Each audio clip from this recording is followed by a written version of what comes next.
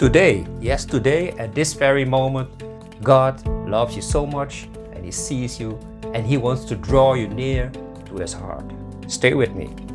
Don't allow your past to destroy your future.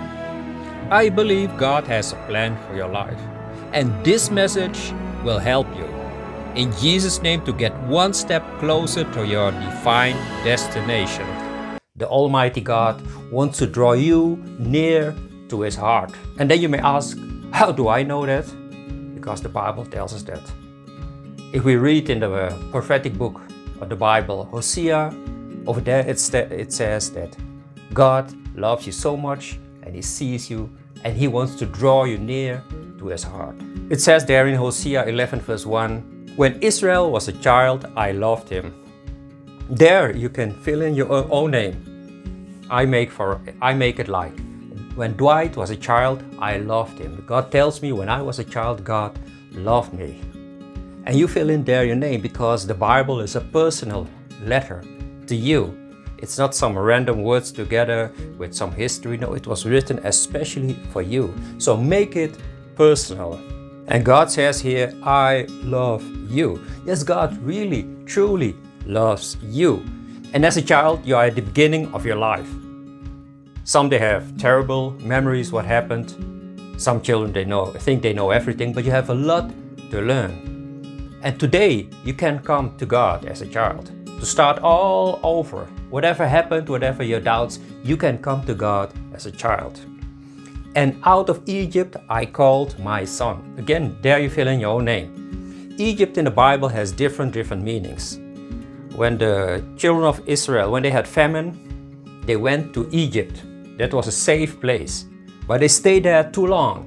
So this safe place became their prison. They became slaves after some centuries. So if you stay too long in this safe place, you can become a prisoner of this safe house. Some people, they flee in their work, their sports, whatever, isolate yourself, travel all over the world, and you think your problems will vanish like snow or the first sun. But today, God wants to take you out of Egypt. That's why He's telling you here, out of Egypt, I called my son, my daughter. Just like He called Jesus out of Egypt to become the Messiah, to start His ministry. In the same way, God wants to call you to draw you out of this darkness, out of this prison that used to be a safe place, and to bring closer to where you belong. The Bible tells us over there, the more they called Him, the more they went away from them. Sad, but many people have a wrong image of God. They think God will punish you, it's too late, I have to become, I don't know, a hermit, someone who is isolated, holy and so, and then people reject God. But God is not like this, and He doesn't want you to be a helpless victim. He wants you to become a hero in His kingdom. So when God is calling you at this moment, you feel this in your heart, in your belly. Some people feel the calling of God in their belly or in their mind. Don't ignore it.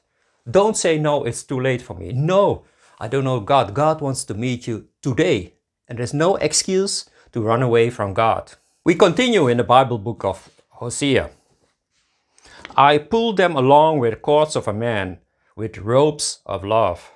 And I became to them as one who lifts the yoke from their jaws, and I bent down and fed them. With ropes of love, God wants to catch you with ropes of love, not of pressure, of guilt, but with ropes of love. He wants to draw you near to His heart. And He wants to lift this yoke. The yoke is the burden on a donkey or a cow or ox. And He wants to lift it and give you His yoke that is soft, that is light. Well, I don't know your situation, but God knows. I don't know how you got there in Egypt in all this trouble, but God, He knows. And today God tells you, I know your name. I know your situation, I know your past, and I know your future. And I want to lift you up, draw you near with cords of love, and carry your burden. It has been too long that you are trying to carry this burden all by yourself. Now it's finished. trust Jesus. And the Bible tells us that God bent down and fed them. And today, God is bending down. He's coming into your situation. Yes, you don't believe it, but it's true. God is bending down on His knees to come into your situation and to feed you, to help you. Trust God and come today to Him. In Jesus' name, amen. At this moment, I want to pray for you. Dear God, I pray for this very person that is listening to my words at this moment.